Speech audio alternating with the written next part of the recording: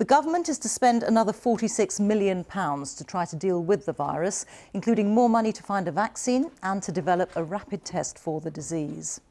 Around the world, there are now more than 100,000 cases. Of those, more than half, almost 56,000 people, have recovered, but more than 3,400 have died.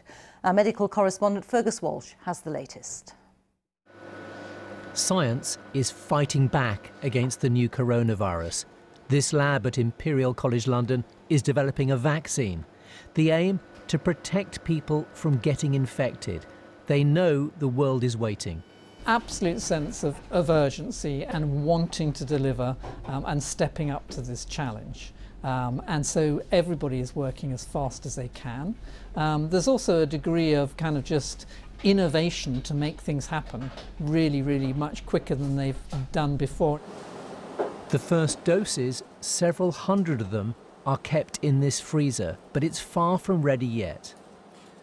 This is one of several prototype vaccines against coronavirus which are being developed by teams across the world.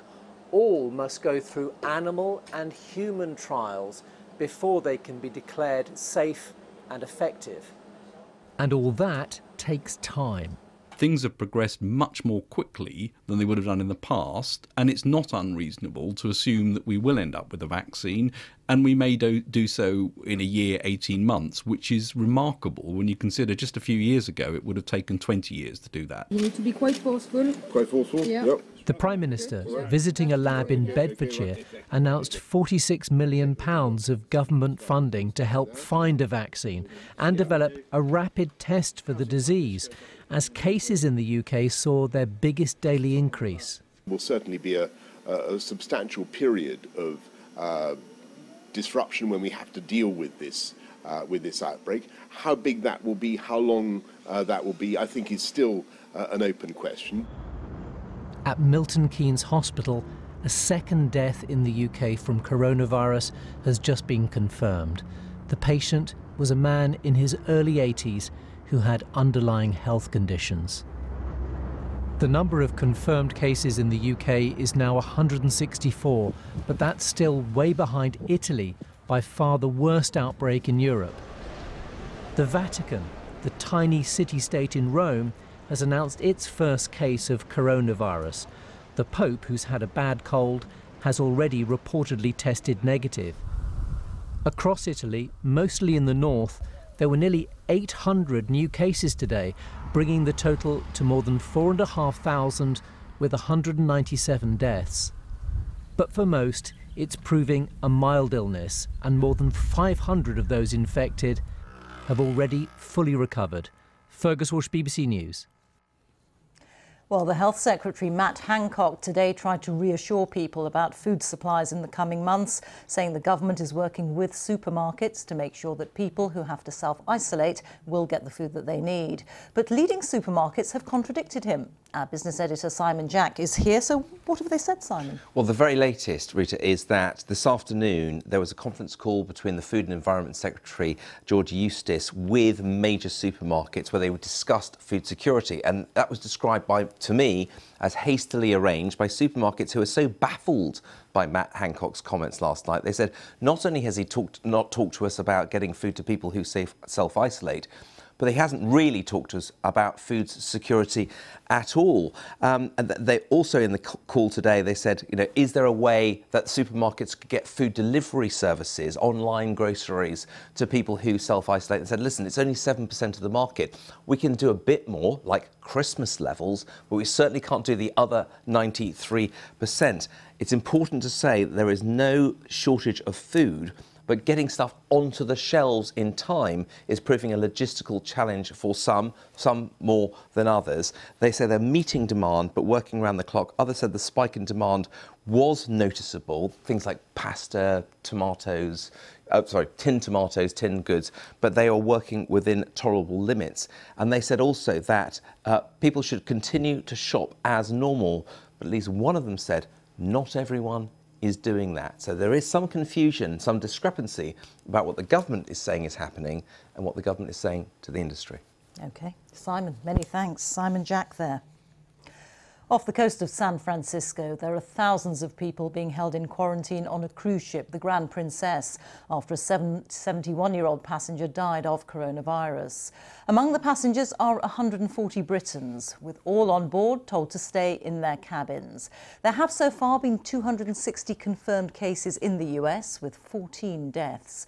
Most of the cases are in Washington state and in California. This report from Sophie in California contains some flashing images.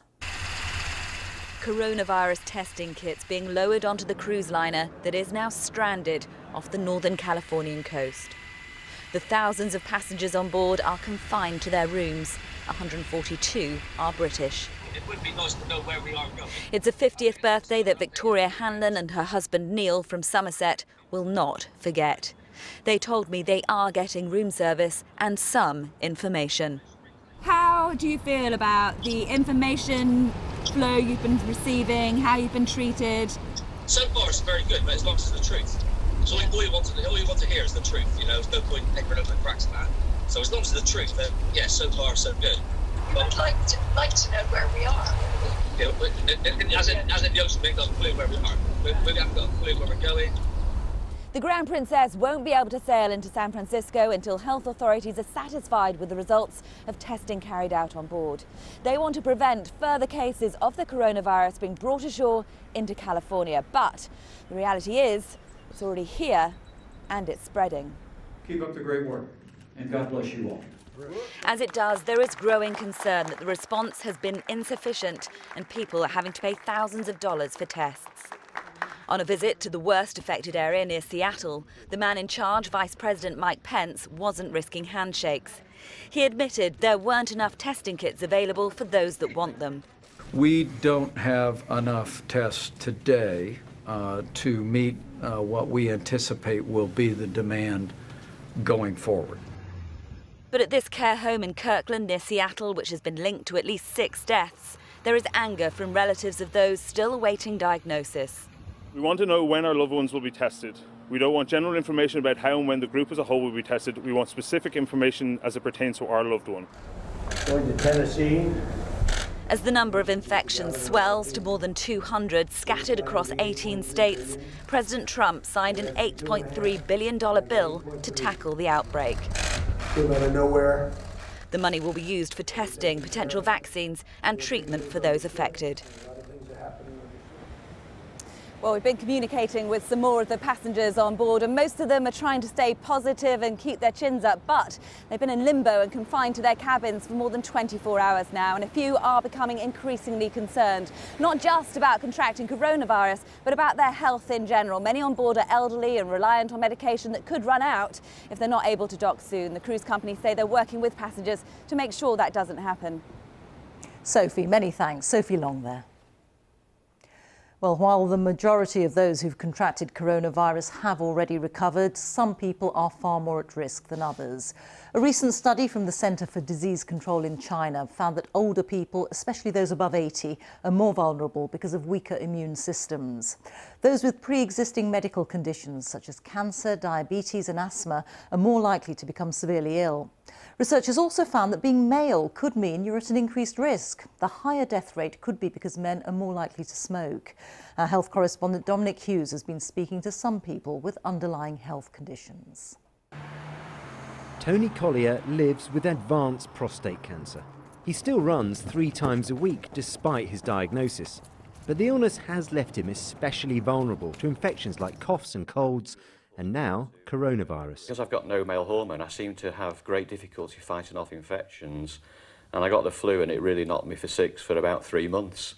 And I'd normally recover much more quickly than that. Where would you pitch your own level of concern over coronavirus? What I'm trying to do is continue to live life as normally as possible. I'm not avoiding crowds, but I'm just taking the usual sensible precautions such as hand washing, which is what we've been told to do. So I think it's important to try to live normally, not to over-panic, not to overreact, but actually be aware that there is a risk. The government is promoting good hygiene, hand washing, alongside using and disposing of paper tissues as an important way to minimise the risk of passing on the infection. As this virus starts to spread throughout communities, we will all need to think not just how we protect our own health, but the health of everyone around us, particularly those who might be more vulnerable. So Linda is thinking of her mother-in-law, who's in her 90s. Because if we get something, we won't be able to help her, because we'll have to isolate, won't we? Linda and Sandra have been friends for 5 decades. But in recent years, both have experienced health issues, a mini stroke, lung disease, a cancer scare, high blood pressure, that could leave them at heightened risk. So, are they alarmed? I think I've got to keep a sensible head on it and just hope that what you've been told to do will work for you. Until we're actually told, no, don't go out or anything like that, which I don't think, hopefully it'll get to that, but I'm still going out and I'm going to the theatre and I'm doing the classes and things like that. People will panic, and they are panicking. Yeah, but at the moment we aren't. No, we're just carrying on. Those who live with an underlying health condition are already well aware of the dangers posed every year by winter flu. So far, at least, people seem determined not to let coronavirus radically change their lives. Dominic Hughes, BBC News, Huddersfield. Scotland women's Six Nations match with France in Glasgow tomorrow has been postponed after a home player tested positive for coronavirus. Scottish Rugby say the player is being treated in a healthcare facility but is otherwise well, and that 7 members of the Scotland playing and management staff are in self-isolation. The men's match on Sunday is set to go ahead as planned. Iran has reported its biggest daily increase in coronavirus infections, with around 1,200 new cases confirmed. Almost 5,000 people have now been infected and 124 have died. The authorities cancelled Friday prayers and are trying to prevent travel between cities. There are now signs that coronavirus in China is being controlled, with new infection figures and the number of deaths beginning to stabilise. But after more than 6 weeks of quarantine and shutdown, the pressure on Chinese society and its economy is telling. As other countries consider how best to handle a major outbreak, John Sudworth looks now at the impact on China's economy, its health system and on education. It's a karate class with something missing. Students. They are all online instead. In the fight against the virus, every school and college in China has now been shut for more than 2 weeks. I think most of us have confidence for our country to get through all this, because I think in this very time we found out we are very united, because we just do whatever we can to help the country. We do this by staying at home, which is quite important. The university's Internet Control Centre handles almost 4,000 virtual courses a week. It's a sign of China's strengths: discipline, mass mobilisation, high tech. But the virus has exposed China's weaknesses too, with cover-up and delay helping it to spiral out of control. Everyone's felt the effects. Here, a woman needing urgent chemotherapy for her cancer waits at a checkpoint while her mother pleads to be allowed through. Hu Ping was eventually taken to a hospital less inundated with the virus, to the relief of her fiancé. Some patients in this situation cannot get treated. She was the lucky one who find a hospital to get treated. The wider impact on China's economy offers a warning to other countries. China now faces 2 huge conflicting challenges. On the one hand, the control measures are necessary to contain the virus, but on the other, by blockading villages, closing down transport networks and keeping tens of millions of workers in quarantine, it risks choking off its economy. Look what's happened to car sales, for example, falling by 20% in January and more than 80% in February. Air travel statistics are just as stark, with the number of departures from China's busiest airports massively reduced. With the infection rate falling, business and transport links are being eased back into life. But this giant economy is still a long way from normality. John Sudworth, BBC News, Beijing. Well, I'm joined by our medical correspondent, Fergus Walsh. Fergus, China has been living with this virus for weeks. How serious could this be for us in the UK? It's really hard to know just how bad the outbreak could be here compared to, say, China or Italy. But expect further surges in cases in the coming days and weeks, and sadly more deaths. But some people will be questioning why this issue is getting so much attention when seasonal flu claims thousands of lives here every year, and we've had 2 deaths from coronavirus. And the reason is this is a nastier, this is a more virulent virus than flu, and it has the potential to have a far greater impact, and we have no vaccine yet, as we do with flu.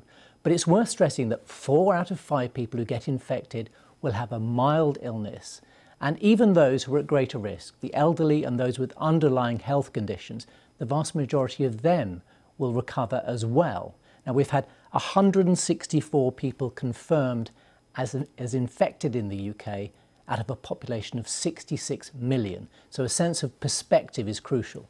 OK. Fergus, many thanks. Fergus Walsh there. And you can keep up to date with all the developments concerning the coronavirus outbreak, including the symptoms to watch out for. And that's on the BBC News app and also on our website.